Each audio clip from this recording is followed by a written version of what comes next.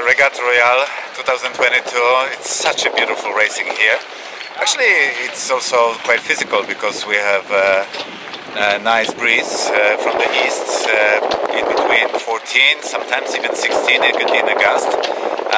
But the wind is changing, so it makes the racing interesting. And the whole fleet sometimes keeps very close to each other and sometimes separates.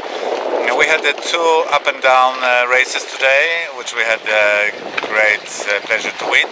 And then we sailed around the island. But we enjoy it. And this was the first race when Przemek was steering. It was a very tight race with the New Moon team. Really enjoyed it. And just on the end, we won.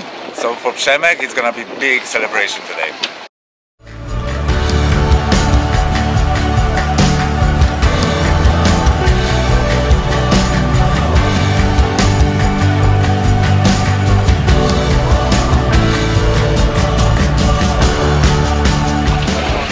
Yeah, I enjoyed Cannes very much. I remember I was here several times in the 80s. In the 80s we always had meter class boats. 12 meter, 6 meter, a lot of 5.5.